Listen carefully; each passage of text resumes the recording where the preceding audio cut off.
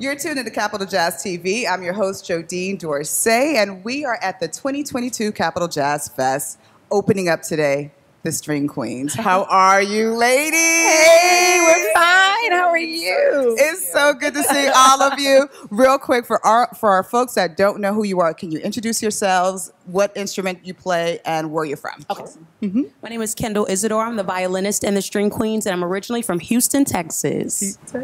My name is Dawn Johnson. I am the violist in the String Queens, and I am from Miami, Florida.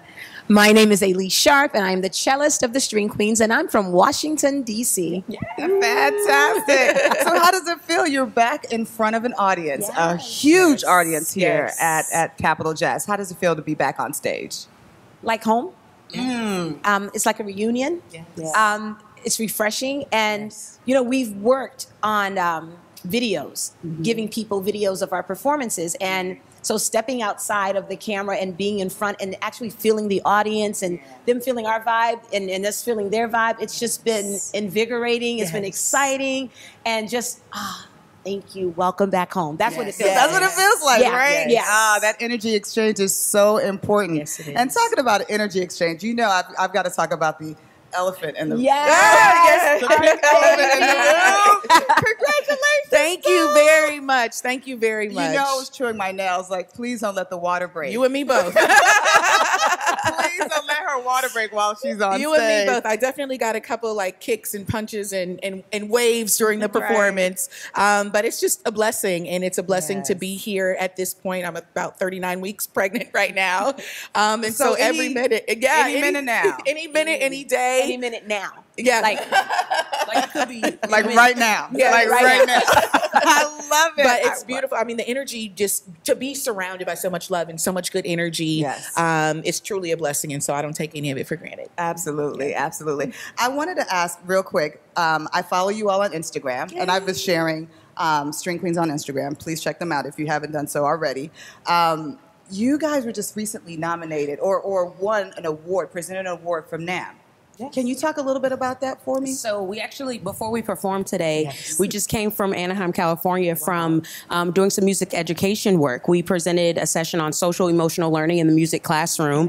And then that was Friday. And then Saturday, Lisa and I sat on a panel with other music educators and administrators, school administrators, to really brainstorm. The session was called A Call to Action, to talk about what's plaguing our classrooms, our music classrooms, what's going on with budgets, and how can we just collectively tell the truth about what's going on and then work together to find solutions. And then I think you're also talking about DC Jazz Festival honored us for our work in music education across the city, which was an immense honor.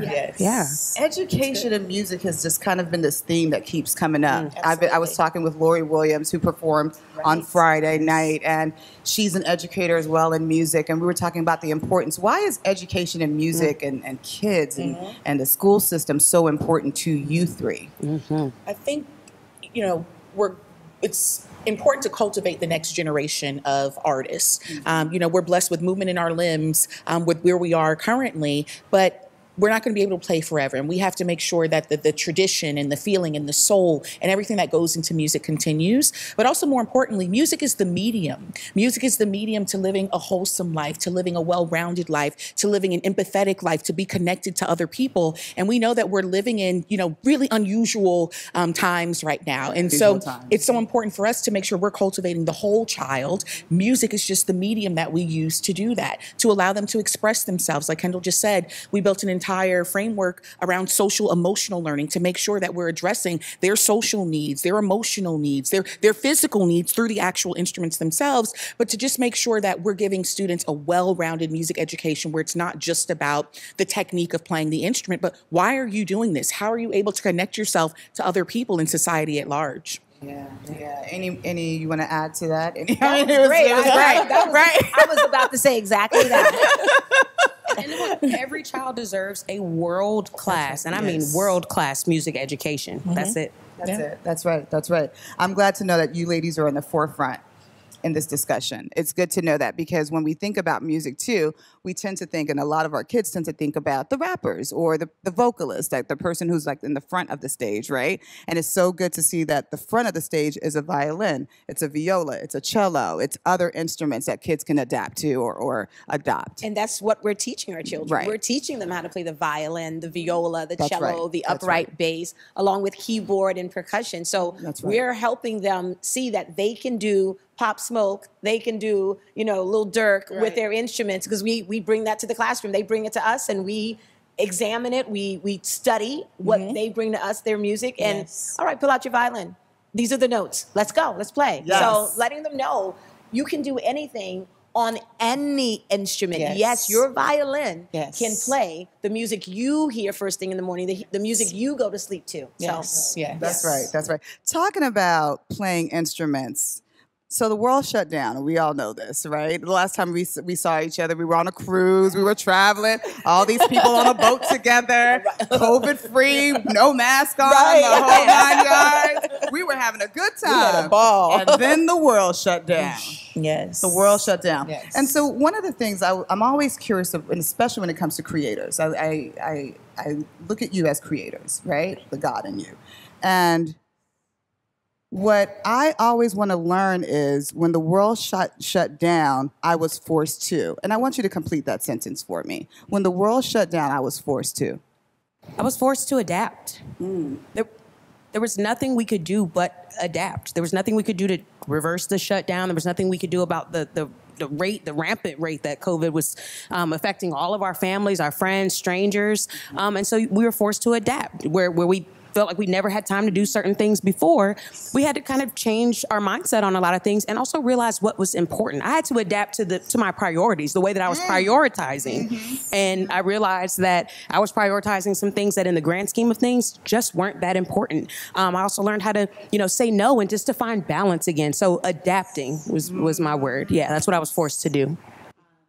To just feed off of what you just said, I was just forced to get back to the basics. Like Kendall said, it just sort of forced you to strip down all of the things in your life and get back to the basics of what's really necessary, what's really essential to living a healthy, happy, fulfilling life. And there's so, it's almost like eating a piece of cake, right? You have like the cake itself, but then you have the icing, and then you have the wording on it, and then you have the candles, and then you have, so this was a period where like you just had the cake. You didn't have the icing. You didn't have the writing on it. You didn't have the candles. You didn't have the cherries. You didn't have all of that extra stuff on top, but the cake still tasted really good. And it forced you to really just sort of relish in the moment of having the essentials of everything. And it also forced us to rely on our faith. There's so many things out in the world that we've been accustomed to thinking that we need, but we really know in this time period, and it's still going on, we need God.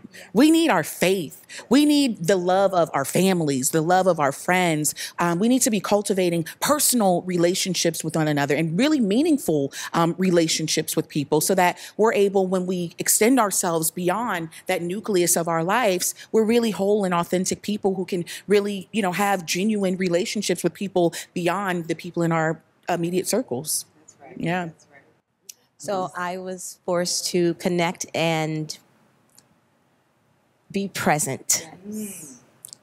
So good. Yeah, because, we run around a lot from teaching, and our tagline is teachers by day, performers by night. And we're literally coming from the classroom, driving to the next performance. And that leaves little time to connect with family. That leaves little time to even connect with ourselves. And sometimes when you're teaching, you're doing your job. Okay, baby, I got to leave at about 4:00 and we can talk about it tomorrow. So even then, you're just pushing everybody here. But actually, the pandemic forced me first to connect with my husband more. And we, come on now. Listen, what was great about the pandemic, we could go to the water. Even though we were shut down, nobody's at the water. So we could get out and go there. We couldn't really go to the store just yet, but we went to the water and just connected with each other. And then family. Yes. You know how many people from around the country we connected to? Yes. It's so funny when all you have to do is pick up a phone And it's like, I'll get to it, I'll get to it, I'll get to it. And then things happen and you don't get to it. Well, guess what the pandemic did? Let me tell you it something. made me get to it, you know? Get to it. So we got to people that we didn't even connect with. And then, you know, the Zoom. It's like, oh my gosh, I can see you. It really opened up your mind to what you could do, the possibilities. And I don't know, it made me just really deal with my own emotions and figure out, you know, who I am and what I need to do, and the no's. You don't have to say yes to everything, and you can politely decline, and you can just be one with yourself and really be honest with your feelings, be honest with who you are, and be a better human from that. So it built healthier relationships. So, Yes, it did. Yeah. Yes, Right? it did. Yes. Yes, it did. All We of this, are, right? yes. Like, all of yes. this. And then you think about us like collectively as the String Queens, what we were able to create artistically during this time, during the pandemic. You know, you're not just preparing for a performance, or you're not just preparing for the next thing. Right, We were right. able to literally create an entire album Yeah. during this pandemic Two. period. Two. Two albums. Two Yes, two albums. albums. Right. That's right. Right. So, yeah. And you know, I got to ask, Okay. what's this new album I'm hearing about? It's a special What's one. this Well, Very you know, you special. always get it first. You always hear it first. We right. I we know. sat Yeah. here before we got with you, and we're like, are we gonna give her a little nugget? What are we gonna say? Right. We are about to release our third album, and it's a full length album. Yes. We've done 2 EPs previously. Yes. Should we tell the title? Give you a little. The title is Rise. Rise. Rise. All risen above. And it literally symbolizes what we have been blessed to be able to rise above. Yes. What our students have been able to overcome, what our families have been able to overcome, what we've seen our country and our world overcome, and what we're still working through. Exactly. There's a tension too. Yes. Exactly. When is this album dropping? So You'll find out soon. very soon. Very soon. Very soon. Just Okay. know that your summer playlist will include the album. That's good to know. That is good information to know. I like that. I There like we go. that. Don't like confirm a date. Let's say summer playlist. Summer playlist. I like that. And then how do people keep in contact with you all to know when the album's dropping? Sure. So we are on all social media platforms: Facebook, Twitter, Instagram, everything. And we are at the String Queens. Yes. So make sure you put the word "the" in front of String Queens, or you might end up on somebody else's page. It's not the String Queens. But everything is at the String Queens. We'll be giving some album updates. We'll be giving some performance updates coming up in the fall. We'll also be providing some education tips on the social emotional learning, but also trauma-informed centered learning inside of the music classroom as well. And so we're just so grateful and blessed to be able to combine, as we usually do, but this period is extra special, what we do in our classrooms, especially addressing the social emotional needs of students, but also pairing that with what we're creating artistically in the studio with this album. Every track is inspirational. There's gospel, there's soul, there's R&B, there's some of everything to just sort of really tap into all of the emotions that we've all been experiencing these past couple of years. And so I think people will really enjoy it. I'm going to say this right now. The String Queens is more than just a group. They are a movement. Please follow them. Please follow them if you haven't done so. Please stream their music, download their music wherever you listen to your music or go to for streaming music. Please, please, please follow them. Ladies, it is always a pleasure. Yes, Jody, It we is love always seeing you. a pleasure. Love seeing you. I just want everyone to know we are always in sync here at the String Queens. Collaboration. Yes. But it's so good to see you all. Thank you for coming back to Capital Jazz. This won't be the last time. We'll see them again for sure. Thank you for having Absolutely. us. String Queens, Jodine Dorsey, your host for Capital Jazz TV. Thank you for tuning in.